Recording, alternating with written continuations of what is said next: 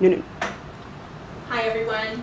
Thank you so much for kind of making it back from lunch on time. That way we can get started. I appreciate that extra effort. I want to go back to our parking lot. This morning we had really started to dig into some of the manager things, the things that you were going to have to do to interact with associates and some of your new duties as far as feedback and evaluations and performance goals and things like that. And we went ahead and parked one particular topic, which was feedback.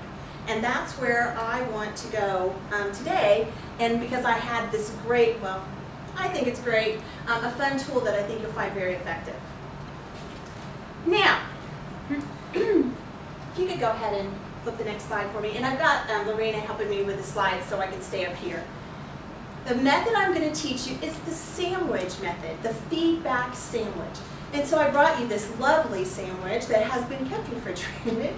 But this is really a representative of the type of feedback and how we're going to structure that. And it might sound kind of funny, but once we sort of define that, I think it will make a lot more sense. The sandwich itself represents layers of information. So it's not that you're going to dump everything in a pot and hand it to somebody. You're actually going to create layers of information that make sense. The making sense part is that there's structure. You don't put the lettuce and tomato on the bottom. You put the bun or the bread or the tortilla on the bottom to provide foundation, and then you always top it off with something so they can hang on to it. So the sandwich represents layers of information and structure on how you put that together. Now, the next thing that I want to talk about is the actual objectives that we're going to cover. So if you could hit the slide one more time. So these are our objectives by doing this small presentation that we hope to accomplish when we're all done. One is that we will be able to recognize feedback opportunities for evaluation and corrective communications. Second, we'll be able to identify the feedback sandwich method as an effective communication tool. And lastly, we'll be able to utilize the feedback sandwich method, and we're actually going to do a practice right here during the presentation. What questions can I answer about the objectives if you have any? We're all good? Okay. Do we get to eat the sandwich afterwards? You're more than welcome. We'll be done in just 20 minutes. Okay, so the next thing that I want to go over, and if you could go ahead and hit the slide one more time, is I want to go back and I just want to review the term feedback just a bit before we jump in. And we've already identified that we're talking about feedback as communication. Specifically, when you need to talk with a group or an individual about evaluation or about corrective things that need to happen, or things that, more goal setting that needs to happen. But you know me, I had to Google it. So I wanted to make sure if there was anything else I needed to include in that. So my Google search gave me learned one, new one. My learned one was that feedback probably originated in industrial terminology. That with big machinery that was automated, that required not very much human interaction, there was actually what was called a feedback switch. And when that became engaged, then it automatically corrected an error in quality, timing, or production. So what a great analogy. That's a positive analogy. We like our feedback to be engaged and create automatic correction. So I love that one.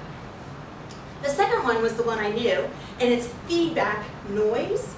So when you're listening, you've got two mics too close together, or you're trying to do a radio broadcast and somebody's on the phone with the radio on at the same time, and you hear that screech.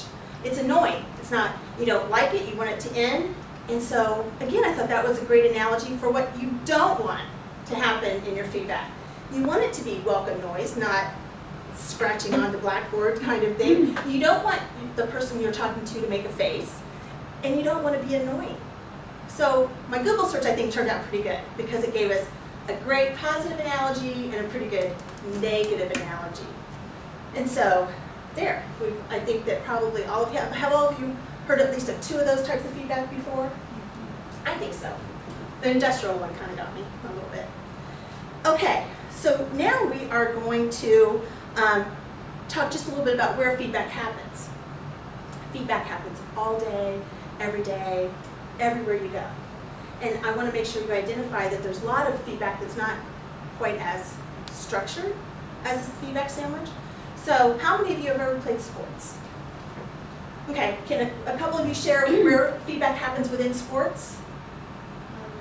If you mess up on a play, then you're going to get that feedback from the coach. It may not always be positive. Okay, but it's pretty immediate. Mhm. Okay, what about something positive when you're on sports, right? How many of you do high fives? Oh. High fives, quick and easy, it's nonverbal. Mhm. High five. Okay, how many of you have children? Do you give your children any feedback? What's something quick and easy that you could tell me that some kind of feedback with your children? When they do something right, I acknowledge it right away. Right, and do you thank them or praise them? I thank them for doing the right thing. Absolutely. And then sometimes it's negative feedback, right? What were you thinking? That's feedback. Do your children ever give you feedback? Yes. I bet they do. Have you gotten any feedback from your kids lately? Yes. Okay, negative or positive? Negative. Negative, yeah. I think my son asked me the other day if I was talking back. So, you know, what comes out of their mouths, you know. Okay, so feedback happens all the time. Another one that I hadn't thought of happened yesterday. A teammate of mine got passed a certification. It was a really big deal. So the manager sent out a note to the whole team, and what happened? Immediately, everybody hit reply all, congratulations, way to go. Yeah, that's all feedback. So it happens everywhere, and we engage in that all the time. Okay, so let's go on to the feedback sandwich specifically. Okay, so one more slide. Now, I'm also going to pass out a handout at the same time. Could you take those and pass them on for me? And I'm going to do kind of a high-level overview right here and give you some information about each of these components of the sandwich. And then we'll kind of do a teach and practice together using your worksheet. Feel free to make as many notes as you want, but there'll be a couple times when I ask you to do something specific when we get to the next slide. Now, even though this sounds kind of like a fun, maybe even a silly kind of method, it is widely used in academic settings, and it actually is widely used in a lot of corporate settings. So the feedback sandwich is not something silly. It's not something I made up. It's really a practical tool that's been handed down in many various different kinds of places with employees and places relevant for giving feedback. Prepare. You need to have an idea of what is it you're trying to accomplish, who are you going to be talking to, what information do you want to relay, and what outcome are you kind of looking for. So whatever you need to accomplish that is the first step. Remember, we're going to do more detail in a minute. Compliment. The compliment is actually represented by your bread or your bun or whatever is holding your sandwich together. So the compliment is the bottom foundation, and it can be anything positive. And we will talk about that a little bit more as well. Coaching, everything in between. It's the meat, it's the condiments, it's the veggies, whatever that is. And again, that will vary on what's the situation, who are you talking to, what outcome are you trying to achieve. Encouragement, top of the sandwich. It's what's going to hold it all together. Encouragement means that you have given them the actual tools that they can use to accomplish what you've asked of them. You've given them resources or ideas to use, and you've also shared confidence that they can do it. The follow-up. This isn't really part of the sandwich. It's sort of the hostess with the mostest aspect. You have provided information to them. You have given them something you want them to use, and you need to check back. Is that making sense to you? Is there anything else I can do to help? So that kind of follow-up. It's not your routine one-on-one or your annual review.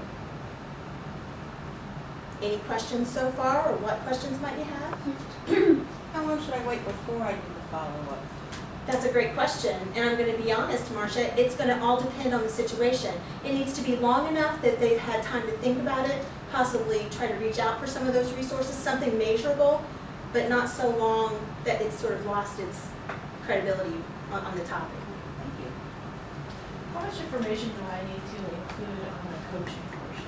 I think that's a great question too. Why can we hold on to that for just a second and talk about it when we do details? Because I think how much is going to be very individual. Okay, so I came up with the whole idea that we would use these. I actually tore off the flip chart so that we have individual categories. So it's those actual individual categories that we have up here. You want to do one more slide? And there I've shown you the same pictures. So the table, it's all spread out, there's all of your ingredients, the bread is the foundation and the top, all the stuff in the middle. The encouragement, again, the bread on top, and then the follow-up is the actual what can they hold on to, what can they take a bite of kind of information. So, prepare. And this is going to be kind of a just shout and share. I'm okay with that. So I kind of give you an overview. What kinds of materials might you need to gather to do any kind of feedback with your particular team? Quality reports. Quality, okay. What else? The facts. I think you want to prepare the facts before you go to input. Would you use actual examples of their work? Definitely, in regards to an associate. Okay. Who else? Anybody else? All kinds of things fall in this category. Audit results, test scores, training information, training evaluations, peer reviews, customer service feedback.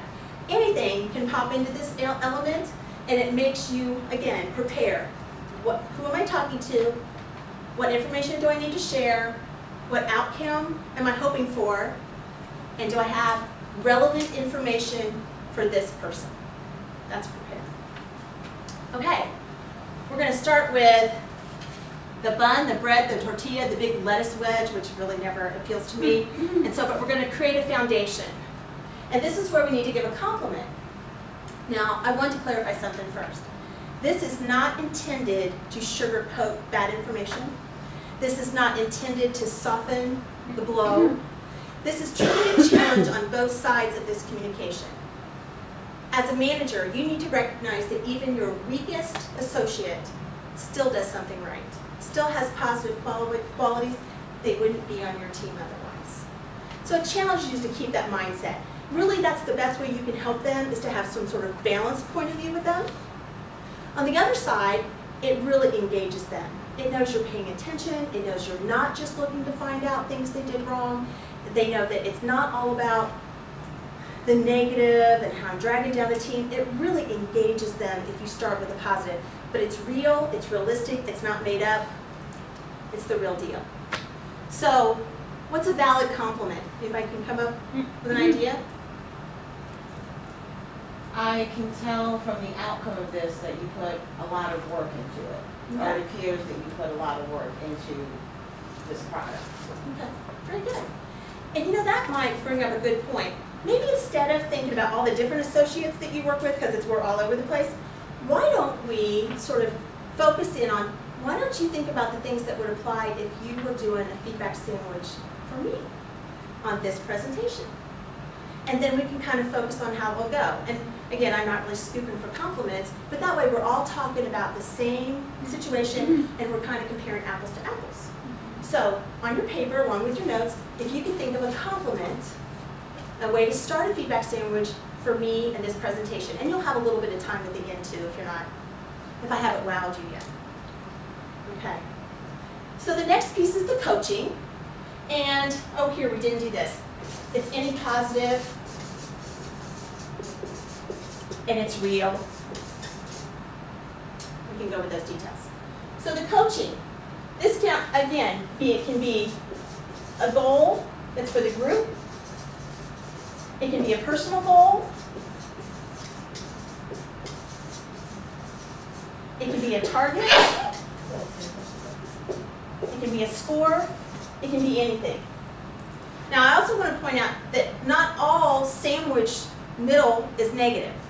You may have a top quality performer who hits it out of the ballpark every single month.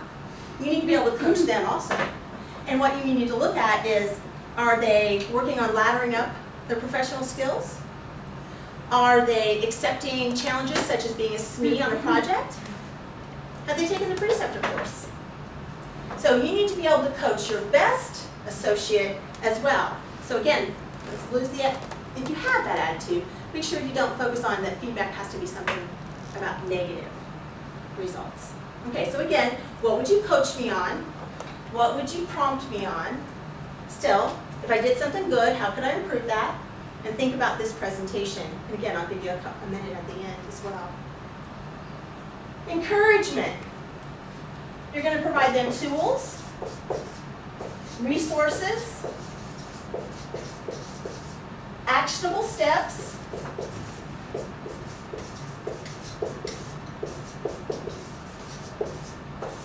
and confidence.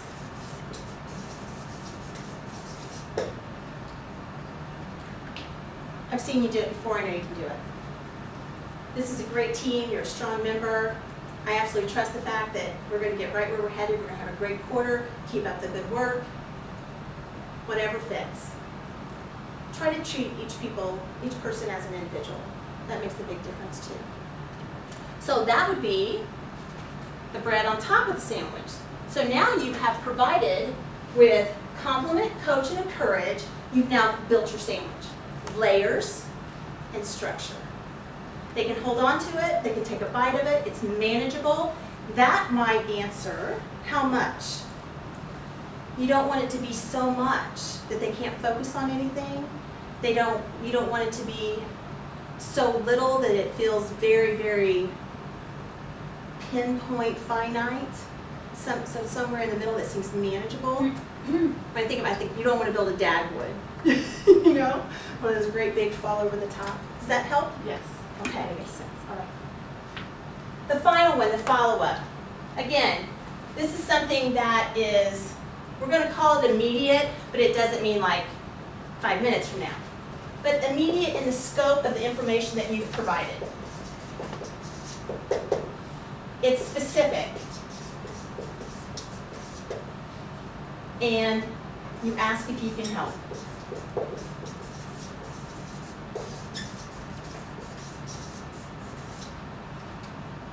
And that way, they know that that wasn't a one-stop check mark, you're done, you're still engaged, you're still thinking about them. Part of your job is help them be successful. That's part of how that goes. So now we've kind of covered all the steps. And I want to ask how you felt about applying this idea to evaluating me. And if you need like a few more seconds or so, minutes, not minutes, but a minute, go ahead and take some time. The good news is I'm not going to make you read them aloud. So if you need to be very coachable, that's fine. But that way we're all talking about the same thing. In doing that, what other questions could I answer specific to using the sandwich method? I always take that as good, but I know there still may be a couple. So let me address. Ebony, go ahead. So when doing giving feedback, practicing this method, is there any form that it's better done in? Like, am I safe to do it via email, or should it be more of a conversation that I have with my person that needs to be addressed? Well, I'm gonna take a bit of a back on this, in the fact that I think your business model may dictate some of that, like what's required and how do you do it. And I think as you become more comfortable, I'm going to say there's some that's very appropriate for email, and then I think that probably the more challenging steps are, like how challenged your associate is, might call for more of a one-on-one. So I think probably the degree of the change you're asking for might dictate the one-on-one portion. 2 words that I'm going to ask you to kind of just leave out of your vocabulary. Certainly in the sandwich method, I wouldn't care if you left them out altogether. First one is but. The but is the delete button of the English language. People will not hear anything that happened before that word. You have a great dress on, but nobody's going to hear the rest. The second one is the word should. You should do this, you should do that, everyone should do this. You know, there is kind of a joke that they say you can should all over yourself if you get going, but it also feels parental. And if you're not pointing your finger, most people feel like you are. And I think sometimes people feel degraded by shoulds, like there's only one answer and you've got it and I didn't. I say get rid of that one too. So those are my 2 hints. Quick question. On the follow-up, ask if you can help. If you do offer assistance, do you later review if they follow those steps and correct the action? Certainly. It doesn't mean you only follow up once, but again, I'm thinking that that might be sort of the midpoint before you come back to a more formal feedback situation. Now, we're going to wrap this up by just a quick show of hands. Because I did say I wanted you to understand it and I wanted you to find it valuable. So how many of you are able to see how this communication tool could be used in your own world? Oh, great, that's 100%. Okay, and how many of you feel comfortable that you might actually use it? Not that you see you could, but you might actually use it. I'm loving it. I'm loving it. Thank you so much for your time. This will be a stepping stone for many other topics we're going to cover as managers, so this becomes part of your toolbox. And thank you so much. Thank you. Thank you.